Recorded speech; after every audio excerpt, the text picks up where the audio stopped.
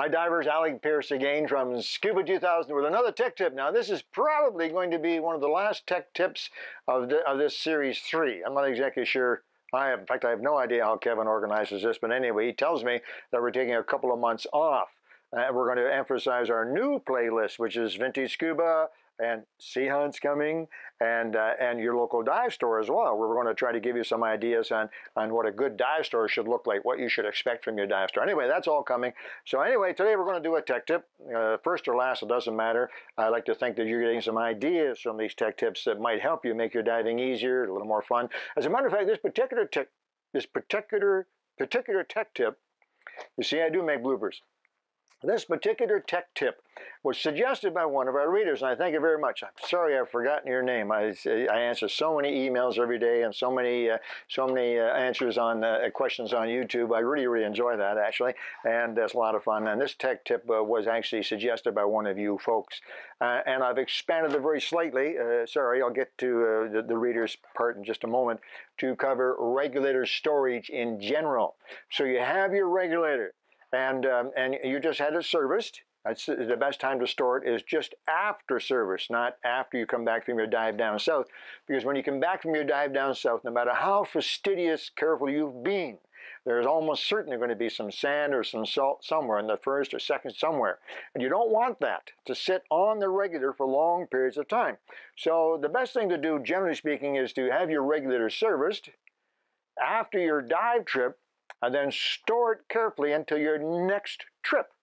And then you know it's all ready to go. You might want to take it out, maybe go to your local dive store, if it's a good local dive store, and they will allow you to use the pool for just a quick check to make sure everything's working properly, your mask and snorkel fins, rig and so on, and then off you go on your trip. When you come back from your trip, assuming it's salt water or even fresh water too, and you get it serviced, now you want to store it for a good long time. How do you do that? How do you properly store a regulator? Well, it's not that complicated, really. You probably already know the answer, but let me just share a couple of ideas with you. Then we're going to get to one of the readers' interesting questions. Here's a typical regulator from today.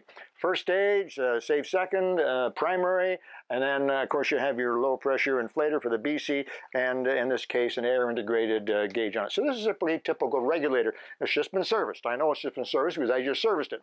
So now you've ensured that the dust cap is in good shape, and you've ensured that the regulators are all working properly. Everything is great. It just came back from service. Of course, it's bone dry. If you're not entirely sure of that, simply hang it up in the basement or somewhere for a day or two until you know it's bone dry. So now what do you do? Well, the best thing to do is to seal this somehow in a plastic bag. So go out of your way and find some large freezer bags. You need to get them pretty big. We use 13 by 18 inches, 13 by 18 inches. They're pretty big bags, and fairly heavy bags too, at least 4 millimeter, quite heavy, like a freezer bag, a Ziploc.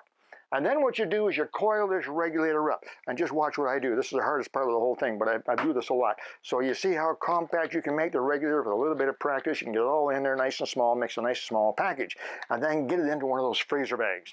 I'm going to set this over here, and I'm going to show you a regulator and a freezer bag. There it is, all sealed up.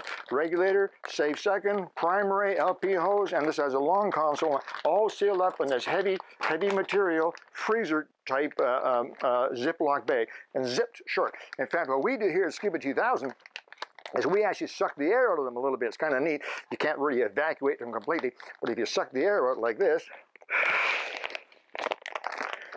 because it's air that's hard on the rubber, and it's air that causes corrosion if there's any salt or anything else in there. So do that, and then put it away carefully, out of the sun, someplace cool, preferably. Don't store it beside the furnace.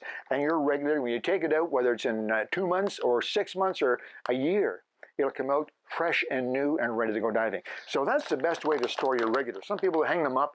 Not a bad idea, but for long-term storage, this is probably the best. Okay, now, what I want to share with you, however, is a really interesting comment and a question that came from one of our readers. One of our readers had read somewhere that if the second stage purge button is depressed, it takes the pressure off the second stage spring and the rubber seat. And by keeping the pressure off the rubber seat, that rubber seat doesn't get a permanent set on it. because it's quite true. The spring is always pushing on that little thin rubber seat, and it continues to push and push and push and push. Eventually, it'll make a permanent indentation, and the regulator will start to free flow when you hook it back up to a tank. And he was wondering whether or not it was a good idea, from what he had read, to keep this purge button depressed slightly. In fact, he sent me a picture, and he had devised a pretty neat system, which a little pill bottle, which he set on top of the purge button, and then he strapped it with 2 elastic bands. And the pill bottle was just pushed down the purge button very slightly, relieved the pressure of the spring on that seat, so the regulator, the second stage, was in perfect condition when he took it off to go diving. Whether it's in 3 months or a year doesn't matter. It is a good idea, and I told him this when I replied. It's a great idea. I had not seen this question come up in a long time. Now, to illustrate that it's a good idea, if it's possible, it's not critical, folks. It's not really critical. But if you're going to store your rig for a long, long time, a year, say, 8, 10 months, a year or more, then it might be worthwhile doing that. Otherwise, when you put the regulator on the tank, it may well free flow. To illustrate, and I mentioned this to my reader, that's a good idea, I've got together 2 or 3 commercially available big brand name regulators that do exactly that. Absolutely. Now, you've all heard of Scuba Pro. Very, very well-known name, make high-quality regulators. Scuba Pro was one of the first to use this second stage spring relief system. That's what it's called, second stage spring relief system. And they did it a couple of ways. They actually have a special little tool. You can see right on here is a little tool with the Scuba Pro S on it, and it says, remove for use. You take that off before you go diving with it. But this goes into some of their model regulators and turns, and it takes the pressure off. They also had a system with some of their earlier regulators. You can see the purge button here is quite open on this model. And they had a blue paddle. I call it a paddle. It's about 3 inches long and 1 inch wide, nice and smooth. And you just push it in, and it pushes down on the purge button like this. Watch, with this little, it's a toothbrush. See that? And you see how it holds that second stage purge button pushed down. Takes the pressure off the spring. I was unable to find my blue paddle. I know I have some. This is quite old, 25 years old. But this works in its place, and it's a suggestion for you. If you take an old toothbrush or something small and smooth and cut it to fit, slide it in there to hold the purge button down, that will help. There you go. That's Scuba Pro system. Now here's Decor's system. This is pretty neat. Decor, no longer with us, unfortunately, but one of the biggest and one of the most popular companies, scuba companies ever in existence. And this is one of their fine regulators, Decor 400 from many, many years ago. Beautiful regulator, all chromes. You know, it's old. Their later models were plastic, like ours today. But this is a typical second stage. But they came with this clip right here. And this clip was designed to go over the regulators. And it says, remove for diving, purge button depressor. Look at that. They actually have a name for it, PBD. What's PVD, Kevin? Oh, purge button depressor, absolutely. And it was simple. This is not like the reader. If you're watching this, I hope you are. This is just like yours, a little more sophisticated. Watch. You see that? And it's very slightly pushing down on the purge button and taking the pressure off of that spring and pressure off of that seat. Look at that. Same as you've designed yourself. Fantastic. Later models of Decor came out like this. They got rid of that clip because people were losing the clip. Like I lost my blue Scuba Pro button. Divers would lose this Decor clip. Look at here. Here's a Decor second stage, later model, Cyclac plastic if you like, so you know it's later and newer. Watch this. You push on the purge button slightly, then this black clip over here, slide it over, and it holds the purge button down.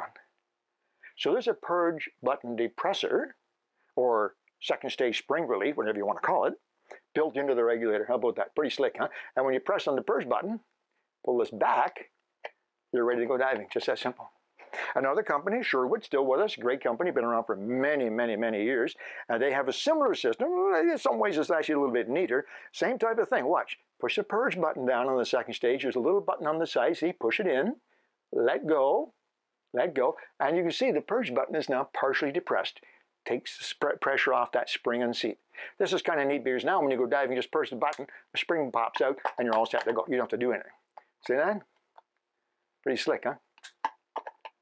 So, thanks very much, reader, for bringing that up. Gave me an opportunity to share this tech tip on regulator storage and this information about second stages, about the spring relief, and your idea was pretty neat. Maybe with some of these ideas, you can make it a little more sophisticated. Maybe put it on the market. Maybe other divers would want to have that. It's not a bad idea. Anyway, thank you very much for all your comments. I think this is the last of our tech tips for this season, for this episode. We're going to take a couple of months off, work with Vintage Scuba and Sea Hunt, local dive store. I hope you'll watch those as well. It's been a lot of fun, and we'll talk to you again really soon. Alec, Peirce, Scuba 2000.